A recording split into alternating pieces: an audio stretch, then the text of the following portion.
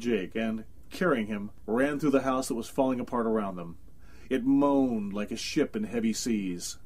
Claire rushed out into the still night, ran to the car, an old Audi, and threw Jake in on the passenger seat like he was a bag of potatoes.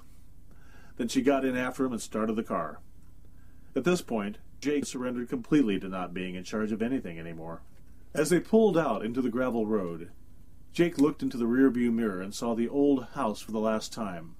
It was shaking violently with bluish light beamed out through the windows on the first floor as if there was a wild party going on.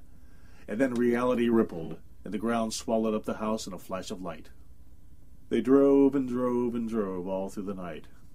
Claire smoked until she was out of cigarettes, but Jake didn't mind. It was nice that for once, someone else was in charge. Especially someone like Claire, who Jake quietly decided was much cooler than even the strippers he'd seen on TV.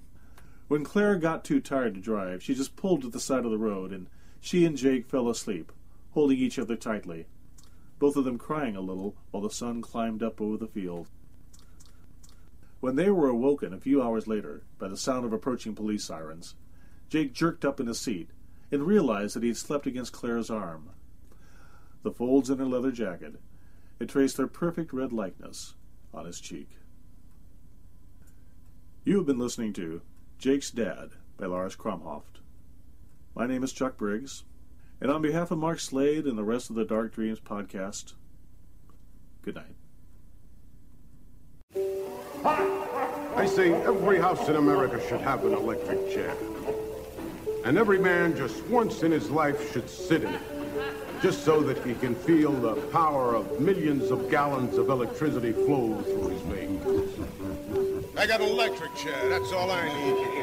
You get an electric chair, Sheldon, you don't have to worry about the audience. You get an electric chair, you can tell them anything you want, as long as it's real. You get yourself an electric chair and they'll sit there all night long. Kind of a funny idea, sitting in an electric chair and doing a show. Well, think of the therapeutic value of an electric chair and all the money it is. Yes, an electric chair in every home. The Electric Chair, a show about horror. ElectricChairShow.com. An electric chair. Wow.